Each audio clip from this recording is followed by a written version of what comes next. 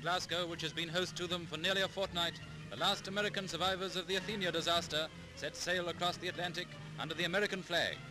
Many of them have lost all their possessions. Many are still wearing clothes that friends have lent or given to them.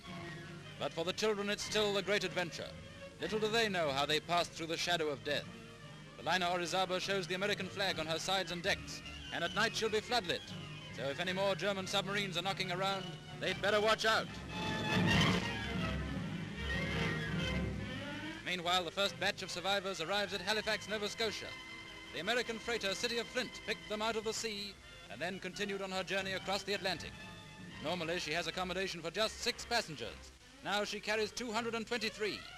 But in spite of endless discomfort, shortage of food and clothing, in spite of nightmare memories of the submarine terror, how happy they are to see the new world.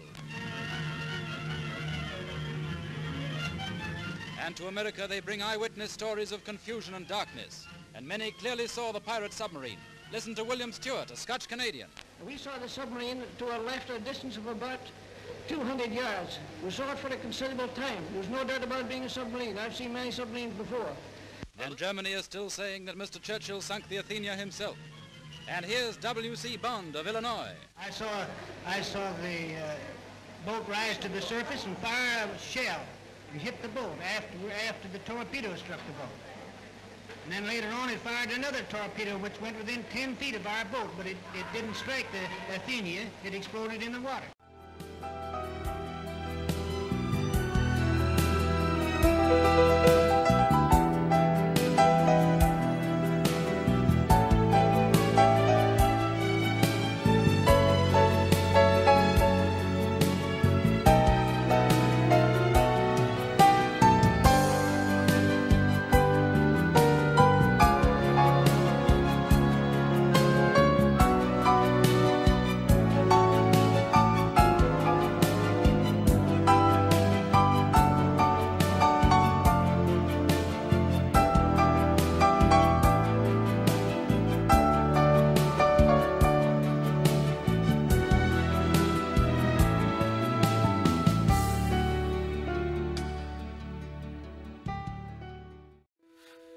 Imagine being part of a monumental moment in history and not remembering much of anything about it.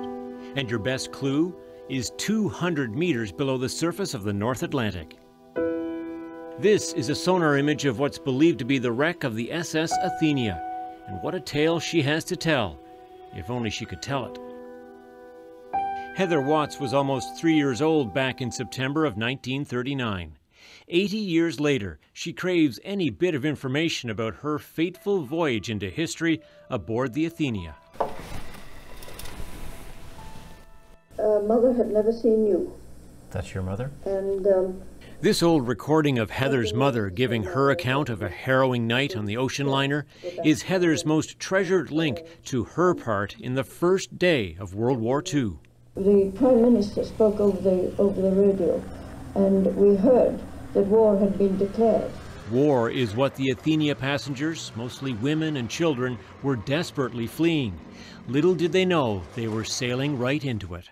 Off the coast of Scotland, an overly zealous German U-boat captain had spied the Athenia and, against all rules, fired his torpedoes. And I was telling you your bedtime story when the crash came, and it was just an almighty jolt. And equally jarring, the cruelty of war. Margaret Hayworth of Hamilton was fatally wounded in the attack. At age 10, she would become the first casualty of World War II to be buried in Canada. I just thought this was the end, we were drowning. But Heather's mother somehow managed to keep her safe. With the ship listing, the surviving passengers scrambled into unstable, leaky lifeboats. So I was thrown onto the floor with you underneath me. And you were crying out. All I can remember was just oily water and not getting my breath for a few minutes because I'd fallen into the chains and stuff in the bottom of the boat, you see. And then 11 agonizing hours on the darkened North Atlantic. More than 100 would not survive. It was quite a night. It was indeed. It's these things that, you know, knowing what the experience was, you can find out even more and of the other people that were on that boat and what their experiences were. And why is that so important to you?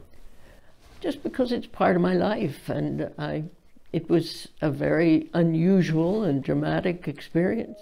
It's that quest to know more that's leading Heather to Halifax, where 8 other child survivors will be together again for the first time in 80 years. People like Philip Gunyon, who was 7 at the time. Now, all these years later, he considers himself one of the lucky ones. Yeah, I think about the people who lost their lives, and that's one of the things I want to acknowledge today, is the ones that couldn't be here. And sure, you think about, yeah, maybe it could have been me, but it wasn't, so you just live with that.